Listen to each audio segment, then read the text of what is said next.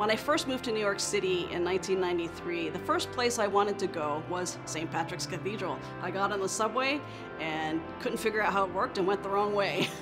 But then I found my way and I came into St. Patrick's and I lit a candle. I said, you know, there's no way I'd ever work here. And here it is, all these years later, and my dream has come true. It has always been a dream, and it will continue to be a dream.